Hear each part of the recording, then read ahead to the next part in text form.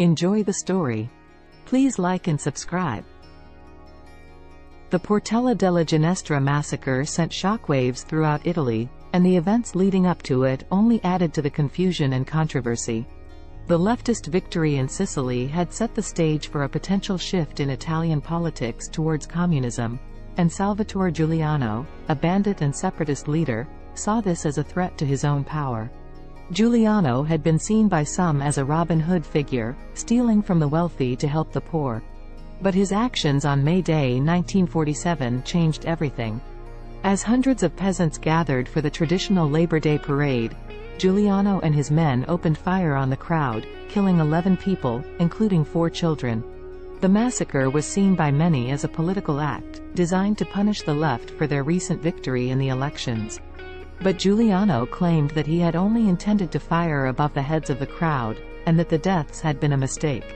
The aftermath of the massacre was chaotic. The Italian General Confederation of Labor called for a general strike, and there were hints of the possibility of civil war. The Minister of the Interior claimed that the shooting was non-political and blamed bandits who infested the valley. But the left accused the mafia, the large landowners, monarchists, and the rightist Common Man's Front of being involved in the attack. The debate in Parliament ended in a fistfight between the left and the right, as nearly 200 deputies took part in a brawl. The confusion and controversy surrounding the massacre only added to the tension in Italy at a time when the country was facing a potential shift in political power. Salvatore Giuliano remained at large for several years after the massacre, and his actions on May Day 1947 continued to be a source of controversy and debate.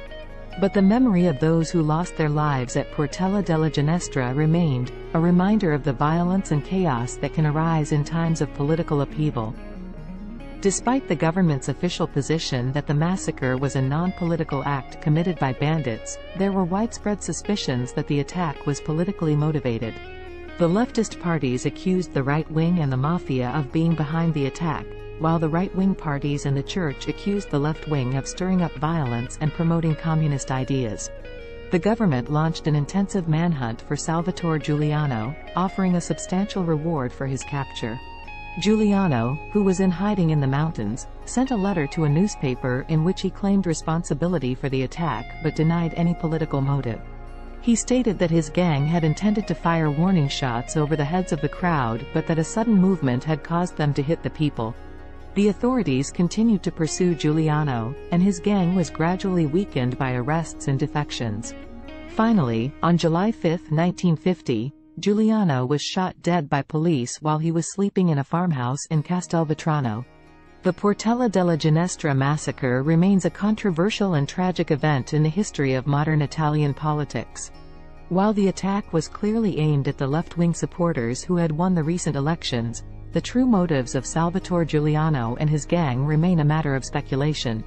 Some historians believe that Giuliano may have been acting on behalf of the mafia, while others argue that he was a bandit seeking revenge against those who had betrayed him. Whatever the true motives behind the massacre, it had a profound impact on Italian politics, strengthening the hand of the Christian Democrat Party and the conservative forces in the country.